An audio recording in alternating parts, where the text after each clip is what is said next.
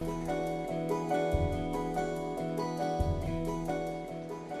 just over half an hour, there'll be a minute's silence here at Anfield to commemorate a tragedy 20 years ago that took the lives of 96 football fans. Today's Football Focus is dedicated to the memory of those lost at Hillsborough on a day that gave no hint as to what would follow. The FA Cup semi-finals, Wembley or bust. These are the great matches to win and the worst possible ones to lose. Forest, like last year, have been allocated the Kop end. Meanwhile, Liverpool's faithful followers are at the Leppings Lane end.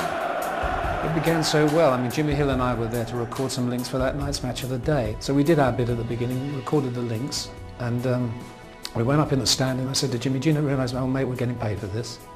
We were looking forward to it so much, and he rubbed his hands with glee. He said, isn't it great? He used to rub his hands like that. There are fans on the pitch here in the 6-yard area. The referee's going to have to stop the game. There's an overflow behind the goal. And then we saw fans being pulled up onto the higher tier of the stand. They were getting on people's shoulders and the guys above were pulling them up out of the way. So this wasn't hooliganism, they were in danger, these people. And I can only assume that there was overcrowding, and as they tried to come out from behind the barriers, people at the front were crushed. Why? Why didn't the FA give us the big ends? Why? They opened the gates and they just let us walk in. You are the eyes of the world. You are our eyes. We saw some guys, and I went up to two guys, two grown men weeping on each other's shoulders. I said, guys, what's been going on in there? He said, they're dying in there. I said, dying? He said, dying. I mean, he got angry with me because I didn't kind of accept the word. There's at least 50 people dead tonight. I didn't have too much time to dwell on it. We had to get back to London to mount the programme that night. Well, this was to have been a sports programme. You will understand that on a day of such momentous tragedy, it would be inappropriate to show football action. The following morning I was going on holiday. I hadn't slept a wink, hadn't slept all night, so I was sitting there like a mess. And a guy came up to me, you know how fans talk to those of us who work in television, he said, cheer up, Des, it may never happen. And I said, you idiot, it just has happened. You know, it's one of those things.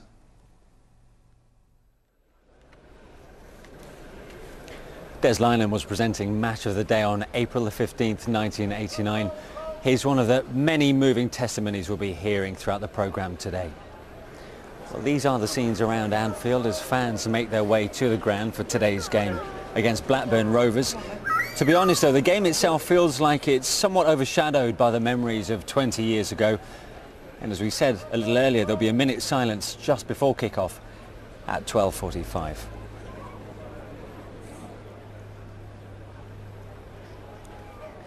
We'll also be visiting the place where the tragedy happened.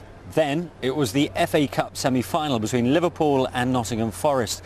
Rather poignantly, today Sheffield Wednesday host Derby County in the league, and the club's managers Brian Laws and Nigel Clough were both in the Forest team on the day of Hillsborough. And here at Anfield I'm joined by Mark Lawrenson, who played for Liverpool of course for 7 years and knows all about the impact of tragedies on the football club. We'll hear from Mark a little later, but first let's remember the day itself and how an FA Cup semi-final between two of the most attractive teams at the time turned into the biggest disaster in British sport. Now, the nature of events 20 years ago means that viewers may find the following report upsetting, but this is how the events of the day unfolded on the 15th of April 1989.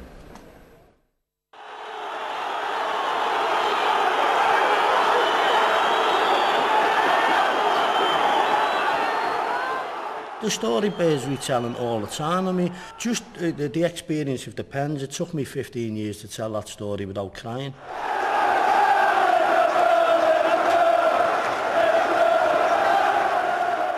I wanted grandkids, I wanted the girls to do well, have a good marriage, and we can't have that.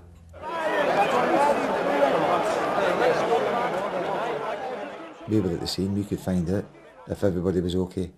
But they're sitting at home wondering and worrying, and every time the phone rang, you can imagine the kind of state that the families would have been in. You know, time has gone by, but you know, the scars will never ever be healed. It's, you know, and the fans will never ever forget it. For so many of us, The details are burnt into our minds. But a generation has passed. Some football supporters, adults now, don't fully appreciate what happened that day. It was a beautiful day, absolutely gorgeous day.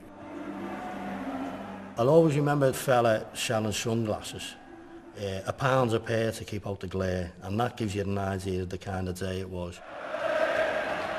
Trevor and Jenny Hicks and their teenage daughters, Sarah and Vicky, were Liverpool season ticket holders. We lived in North London.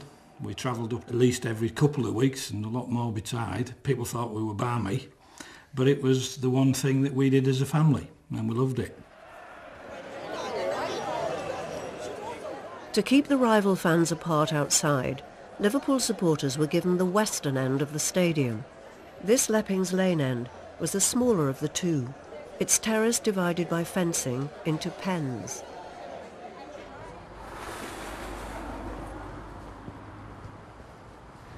I have been back here, but only in the press seats a couple of times. Never been back to the Leppings Lane. When you came out of the turnstile, first thing you see is the tunnel, which hasn't changed at all. And that takes you to behind the goal, where I'd stood many times. And it was a really, really bad view. And a friend of mine had said, when you come through the turnstile, head left, because you can get up on the bank in the corner, and it wasn't signed. As I remember, I couldn't see a sign. I couldn't work out how to get left. If you were in a hurry, you just head for the tunnel. That's what you do. I went left, and it made all the difference for me.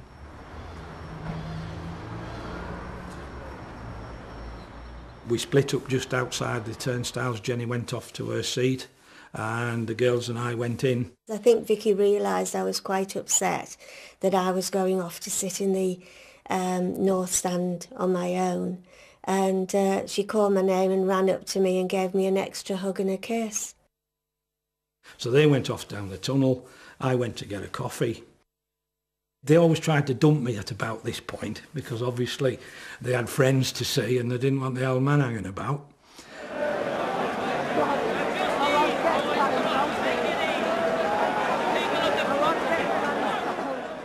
So this is where I came to. It's the corner terracing overlooking the pens 3 and 4 right behind the goal at the Leppings Lane. It was surprisingly empty. There weren't that many people in this section, and that's what was weird about it, because FA Cup semi-final, you'd expect it to be absolutely rammed, and here it wasn't. And that obviously meant that somewhere else it was.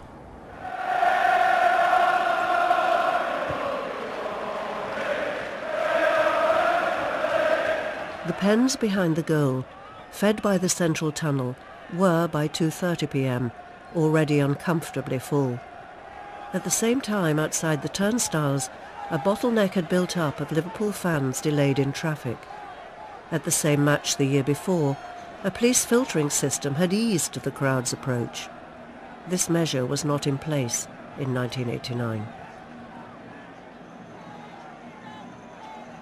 We actually got into the turnstile area about 2:30, put up with the crushing and what have you that was there, which was, you know, we knew it was bad and that, but this was FA Cup semi-finals, you know. Anyway, we ended up got into the ground at 2:50. I was sitting just below the police control box. Literally, the steps up to it were, you know, if you like, I could almost touch them. And so we were sitting there, and we think, well, it's got a bit busy in there, but there was tons of room where we were. From the police control box above the Leppings Lane terrace, Chief Superintendent David Duckenfield and his team monitored the terrace and the turnstiles on closed-circuit television. An officer outside, witnessing an increasingly desperate situation, radioed a request to open exit gates to relieve the pressure on the turnstiles. At 2:52 p.m, Chief Superintendent Duckenfield gave the order.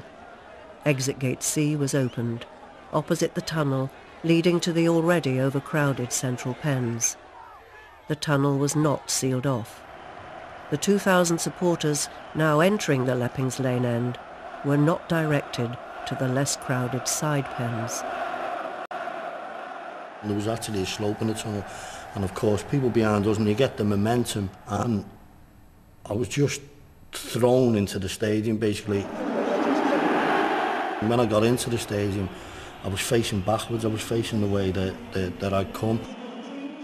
I got myself turned on, and just as I was getting myself settled, I realised that there was people gone down. There was a couple of layers of people in front of me. I can't even begin to think what it must have been like right behind the goal. Just beyond expression of how bad that would have been.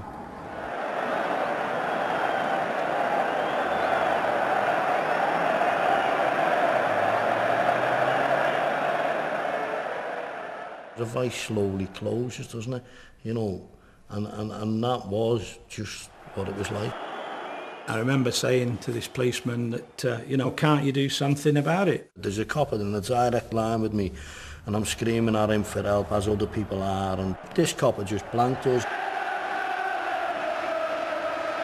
I didn't really see the kick-off, to be quite honest with you, because my concern was what was going on those terraces.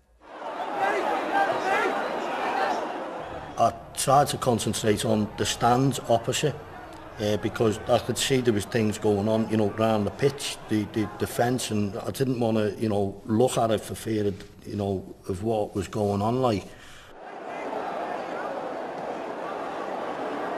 I was up that end, the Leppings Lane end, and there was what I thought was a crowd invasion. And there's two guys came on that I went to and said, look, get off, because you're going to get Liverpool Football Club into trouble. And one of them just looked me straight in the eye and said, Al, there's people dying in there. In the end, the sky just become white and become like a tube. And the next thing I see myself in the middle, I'm looking down at myself in the middle of a perfect circle of people, and my head's lower than everybody else around me, and I can still, you know, feel the crush on me. I think what happened then is that I've hit the deck unconscious, and I think I've hit the deck in a space where there's air. And within what seemed like a few seconds, there were people on the pitch from behind the goal, and you know, you didn't know really why. The police inspector is on the pitch, and they've come through the barriers, and I can only think that's overcrowding. It doesn't look to me to be any sort of misbehaviour. I saw what I now know was Victoria being passed over and handled out through the gate onto the pitch. And in that minute or couple of minutes that it took me to get, you know, across the pen and back again, lo and behold, they're almost side by side, Sarah and Victoria, on the pitch. So we picked Vicky up and we put her in the ambulance. You know, I went to the back ready to get off to get Sarah. As we literally stood onto the pitch, the ambulance was full, and I left with this awful dilemma. Do I get back on the ambulance and go with Vicky and leave Sarah alone, or do I go and look after her on the basis that, you know, Vicky's in the ambulance? And, well, if there's a low point in your life, that's it, I think. It was just chaos. It was absolute chaos, and people were using advertising hoardings as stretchers, and someone said there's people died, and I think if you stood and watched something like that, then it stays with you. So I decided I would go with Victoria, as the guy on the ambulance couldn't look after everybody, and that sometime later Sarah would end up, you know, being brought to hospital along with all the other casualties. Ambulances were sent to the stadium, but more than 40 of them remained outside. It had been wrongly reported that the situation inside was crowd unrest, not crushing. The policeman's come up and asked Cloughie and I to go and make an announcement for the police, and the microphone wasn't working. So we went to where they plays the music and everything, and the announcer went into his room. And as I say, the punters were superb.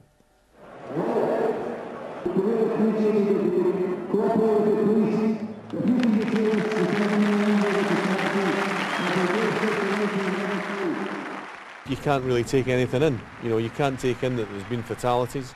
I don't think it was really until we went upstairs and saw our wives that, you know, it really sunk in that people had died. Imagine you're sitting watching that on television, and your family's at the game. Well, I was still a baby myself, 9 years of age, wondering at the time whether we had anyone there that we knew really close and personal. I'm sure everyone was wondering, did they know anyone who was at the game? Local hospitals were inundated with relatives and friends of the casualties. The stadium's gymnasium had been converted into a temporary mortuary. We were asked to look at these pictures. And I was so relieved because I couldn't see Sarah. Which is an awful thing to say because you've looked at all these poor people. But you're relieved because you can't see your daughter on there. And I said to the policeman, she's not there. So he just said, look again, love. Jenny and Trevor Hicks lost both their daughters at Hillsborough. It was British sport's darkest day.